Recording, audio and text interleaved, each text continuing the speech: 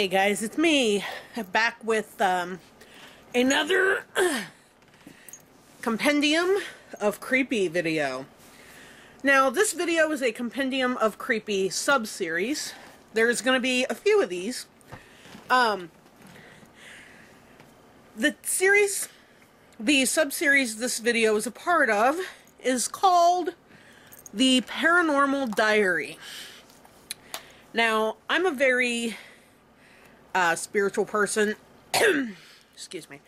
I've had lots of paranormal experiences myself. I had two just today. I'm going to tell you guys about those in this video. Plus one I had when I was a child. So we'll start with the one that happened earliest in life. I was probably, pardon me, I just ate, so I probably have food stuck in my throat.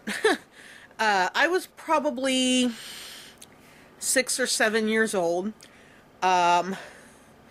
when my grandfather on my dad's side, he was adopted, passed. So we were there the night before he passed, and I used to believe in coincidence. I don't really anymore, so, you know, I used to believe this was a coincidence, but I don't know. But anyway, I was sleeping. It was around Christmas time when this happened. I honestly don't remember when he passed because I'm 28 now, so it was a long time ago. So, excuse me. I don't remember around what time frame it happened, but it was around Christmas time. And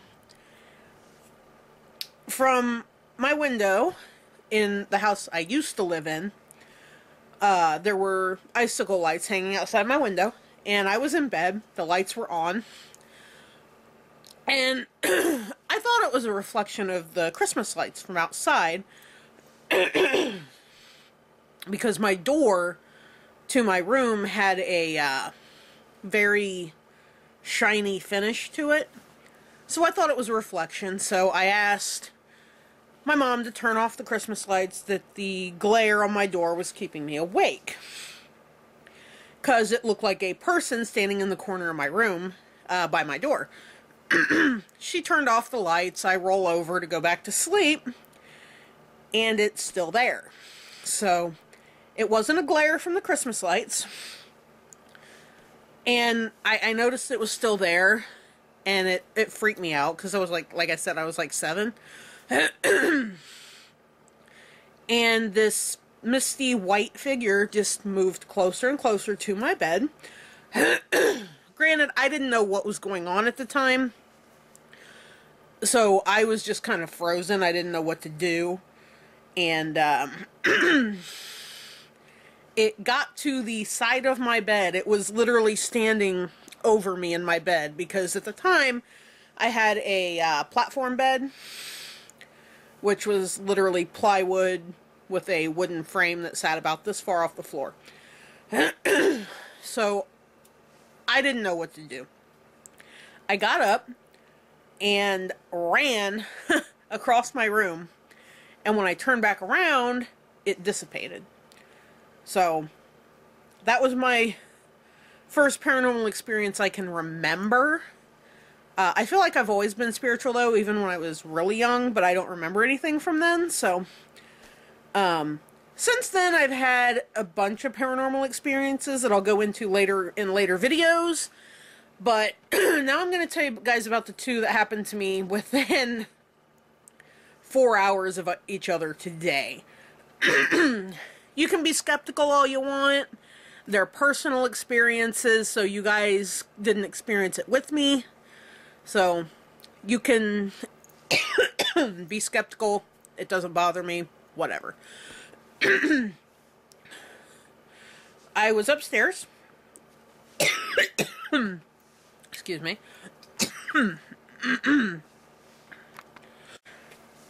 Sorry about that, guys. I have really bad sinus drainage.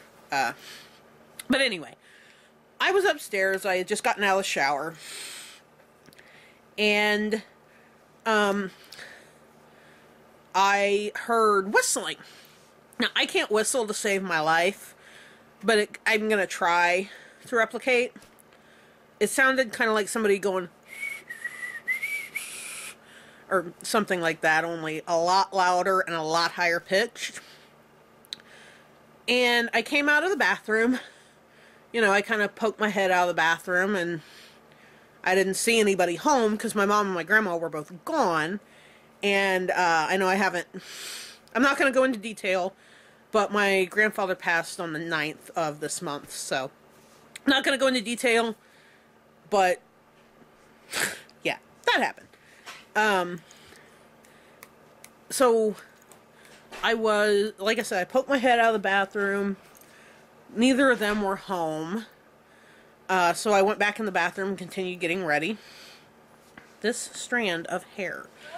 My phone is howling at me. I need to put that on vibrate when I make videos. But anyway, I go back in the bathroom and I continue getting ready, and I heard it again along with shuffling. So I throw my clothes on real quick and I go out in the living room. And my grandmother has a box of tissues that sits on a blanket next to her on the couch. The box of tissues was on the back of the couch. Now, like, I looked when I went up to shower, and the tissues were on the blanket. And again, when I came out of the bathroom, they were gone. They hadn't been gone very long either, so I knew they weren't back. And the box of tissues was up on the back of the couch. So, you know, I picked it up. The box was kind of cold, which is weird for our house because it's normally really freaking hot in here. And I put it back on the pillow, or the blanket, and I just, you know, I felt something, but I didn't know what it was. At first, I thought it might have been my grandpa playing a prank on me, until the second thing happened, because it felt like the same kind of energy. The second experience I had today, like I said, this happened, my cat just knocked something over. This happened within like 4 hours of the first experience. They had gotten home, and I went out to my mom's car because mine's in the shop. Long story, I might go into that on a video. I don't know. But my car's in the shop, so I went out to my mom's car to get my grandma's back pillow out of the car, and I walked out the door, and it just felt like somebody went and popped me right in the lip. So I grabbed the pillow, came back in. The second I walked in the door, I felt that pop again, and my lip literally felt swollen. My lip felt like I had just come from the dentist and had gotten a Novocaine shot. Like, it was numb, it felt puffy, it hurt. So, no explanation for that. Like, it physically wasn't puffy, but it hurt. Like, I touched it and it hurt, and it felt puffy. So, I know my grandpa's spirit wouldn't sock me in the face. So, I don't think it was him. But I could be wrong. I don't know. Definitely felt kind of malevolent the second time. Like, it was kind of creepy. But I don't get scared by that kind of stuff because I'm used to it. It's been happening to me literally since I can remember. So, I just wanted to throw up this quick sub-series video about some paranormal stuff that happened to me today. Like I said, I'll do some more videos talking about other paranormal experiences I've had. One of which scared the shit out of me.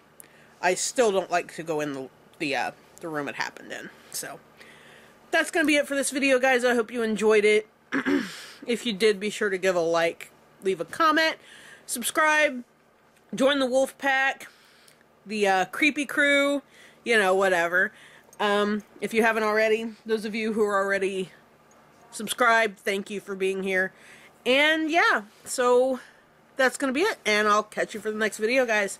Stay creepy.